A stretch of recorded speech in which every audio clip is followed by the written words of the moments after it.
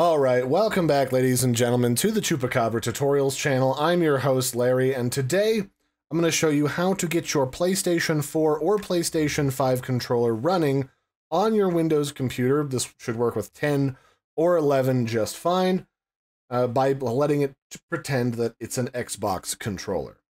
And this is going to be using the DS4 Windows program, so if we go to Google, we type in DS4 Windows, you'll have a couple of different options for finding this website.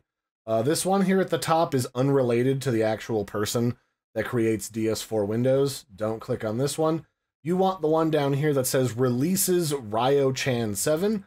Ryo-chan is the person who actually works on and develops this software. So make sure you click on that, and I will also put a link in the video description below.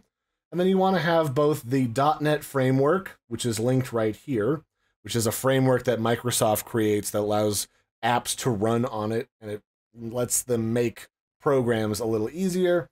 And then you're also going to want this 64-bit edition of DS4 Windows. So let's go ahead and start by downloading the .NET framework. I'll put that in my handy-dandy DS4 Windows folder that I created, just to keep things simple. And then I will also download the latest 64-bit edition of DS4 Windows. It comes in a zip folder. If you don't know what a zip folder is, think about stuffing a bunch of stuff into a briefcase so that it, is as tight as possible. You fit as much stuff in there as possible for the lowest amount of space. You can just grab 7-zip for free if you don't have something to open that with. So I'll just save that to the same folder as I put in. So we'll go ahead and show that in its associated folder real quick. And we're going to start by installing the Windows Desktop runtime of the .NET framework. So I'm just going to double click on that to install it. And then this should go relatively quickly. This is just a small framework that is what a lot of different apps, especially open source ones, are built upon. And then once that's installed, I will just extract this DS4 Windows folder to a folder of the same name. And then inside of here should be something called DS4 Windows. It's like a rainbowy, kind of like blue to purple logo. I'm going to go ahead and double click on that. That is the actual software itself. And it's going to ask me where I want to save my settings. You have two options. You can save it in the same folder that you run the program from. That's usually my preference. Or you can save it to your app data folder, which is the folder where a lot of different software on your computer saves its settings automatically. I'm just going to keep it in the program folder because A, that solves a few problems in the long run, and B, if I have to redo this, because I do a lot of tutorials for this, it makes it easier to set things back up later if something breaks. So when you open up DS4 Windows, you should get this window here, and it also should open up the Welcome to DS4 Windows screen. That's going to help us install the secondary drivers that help make this program work.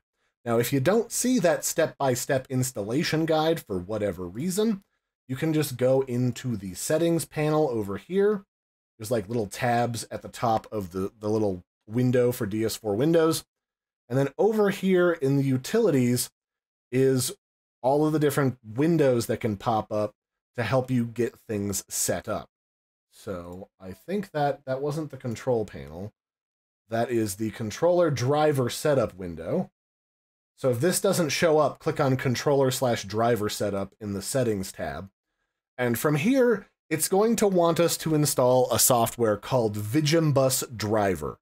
That's basically an interface that helps your computer talk to a controller that isn't an Xbox controller. So I'm just going to go ahead and click on install that. It should automatically connect and download it for me. And then I can just agree to install that in the default location. You can put that wherever you want. And that should install relatively quickly. If for whatever reason, because occasionally connection problems are happening for folks when they try to download that, just wait for a little while and then try to download the Vigimbus driver again later. So when that's done, for the most part, you don't need to do anything else for installing stuff.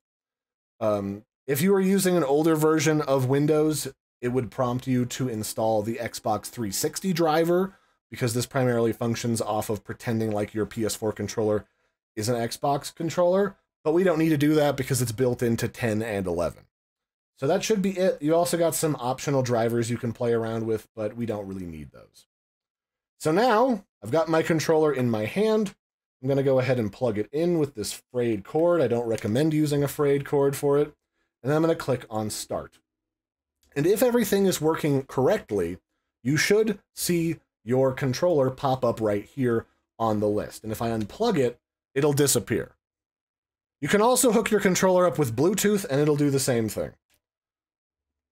So when I plug it in, it should show back up right here.